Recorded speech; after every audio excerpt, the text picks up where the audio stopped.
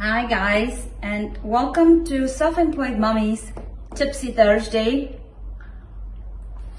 Honestly, today I am complaining. It's like I am sick and tired of coronavirus. It's like, when is it going to stop? Please just stop. I was like, I am just so tired of social distancing, of having to wash my hands continuously, of wearing a mask all the time, and even just being so afraid sometimes that I have bloody germs on my hands.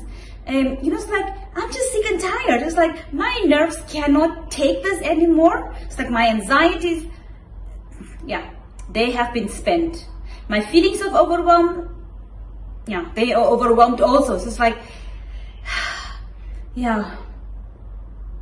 It's like, I feel like I need to have a glass of wine more often to keep myself calm.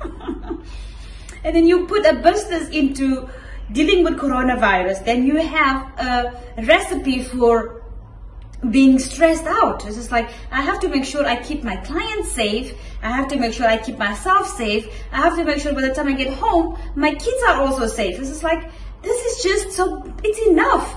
Totally. It's just like, when is it going to stop? Even the other day, one of my kids, he literally freaked out because we could not find his mask in the car. And I mean, he cried. He's like, I do not want to get out of the car without my mask because I am going to get coronavirus. Guys, he's only 4-year-old. It's like, what has this world come to that our first thoughts are coronavirus, and by the time you go to bed, you make sure that you have washed off all the rubbish that coronavirus has put on your body possibly. So today I'm ranting. I do not do that often, but I think we just also fed up of what is happening right now.